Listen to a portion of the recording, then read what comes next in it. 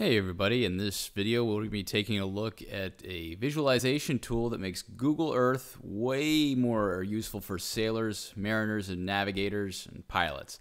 Adding image overlays for the full catalog of the NOAA navigational charts. Now, why would we want to do this? What makes this cool? Well, obviously charts are big and flat and some are very large, and Google Earth is able to hold all of them in place and perfectly lined up with the satellite imagery. This lets you change viewpoint perspectives to coincide with real 3D space. So imagine you're studying the coast pilot for an entry or an exit to a channel. You want to look at how it looks in real life, and this lets you get much closer to that. You can also use the visuals to enhance presentations. You can do still photos, images, video, PowerPoint, study aids. I've even used it for flashcards when I was studying for pilotage on the Great Lakes. It's very handy. And probably best of all, it doesn't cost you anything to set up, and it's really fast and easy. So as we add videos to this channel, you're going to be seeing a lot of chart overlays in Google Earth on a wide variety of topics. One more thing, Google Earth is not a navigational tool. Remember, it's not an ecdist, so don't take this as an endorsement for using it while you're underway. That's not really what it's for, but it is still a great tool. So let's jump right into it and look at a browser and get this set up. So step one, if you don't already have it, you're going to want to download Google Earth. It's pretty easy to find in any browser search.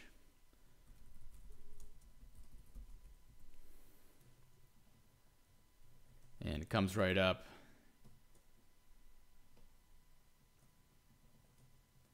The world's most detailed globe, that it is. So you're going to want to click on versions. And once you get to this page, you're going to want Google Earth Pro for the desktop. Now the Pro isn't actually anything that costs money. It's free. So it's just the version that is going to work with the KML files and going to have the most options for adding your own markup and add-ons. So you just want to accept and download and save it where you like, and then you should be able to run the program right from this box once it's ready to go. Okay, once you have Google Earth Pro downloaded and installed on your computer, you're going to want to search for the NOAA chart catalog. And this is the easiest way to do it. You just type in this search string here. This is the file that we're looking for, and it's the extension KMZ. So that lets you know that it's Google Earth Pro compatible. Okay, so the first result that comes up is what we want. This will bring you to NOAA's site, internal site for NOAA. And they provide GIS data and services. So this is actually a bunch of interesting stuff that they actually provide. Definitely worth looking into if you have time. What we want is the seamless raster nautical chart services. And if you scroll down here to the bottom of this window, here are your download file options. And we want the KMZ, because KML files and KMZ files are what are supported by Google Earth. So if you click here on this button, you get the save option. And then you can download the file once it's ready.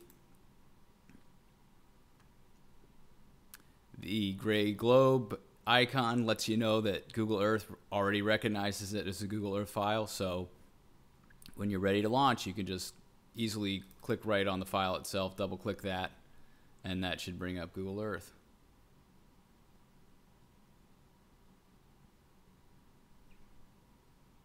So if you're not familiar with using Google Earth, anything that you open up as far as a new file will go into the temporary places folder here.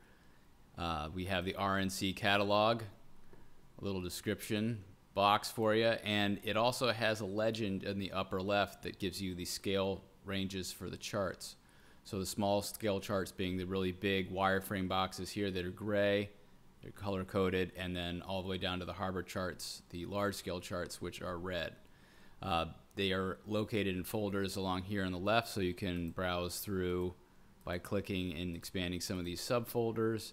And if you actually open up one that says data, here are all the individual charts, for example. If we just click on one of these, it'll bring up a data window. So this one's in Alaska, it looks like. And if you want to actually add the image overlay into Google Earth Pro, you're just going to click either the collared preview or the collarless preview. Now I prefer collarless. That takes away the boundary on the outside of the chart, and we can take a look at two of them just to see the differences. Okay, so the smaller green chart here, we're going to load with the collared preview, and the larger orange chart here, we're going to add the collarless preview. And so as you can see, it takes a little while for the chart images to fully load. While they're doing that, you can see over here in your navigation panel, we have two folders for the different previews. So once you're loading the images, they become their own separate folders outside of the master catalog. So if you want to work with an active file, you can save to My Places, and that will actually retain this particular chart the next time you load Google Earth Pro, so you don't have to keep on loading from the greater catalog. So save to My Places, and that'll put them up here at the top of your My Places folder here. So the temporary places, these are the things that you've loaded but haven't really saved. And collapse this, and then we can work directly with our previews here. So there's our two charts. Now that they're loaded, let's talk about the transparency. So we have two tools here. We have transparency. That's a slider here that will affect how see-through the actual chart is. And we'll adjust the other one as well. So this is very nice. You can fine-tune and modify the chart transparency and be able to see the satellite imagery underneath. And you also have a search tool here. As you can see, I've entered in the chart already that we just found. If we want to search for a particular chart that we know of, so anything in the US catalog is up for grabs here, you can punch in 1222. I think this is a Chesapeake Bay chart.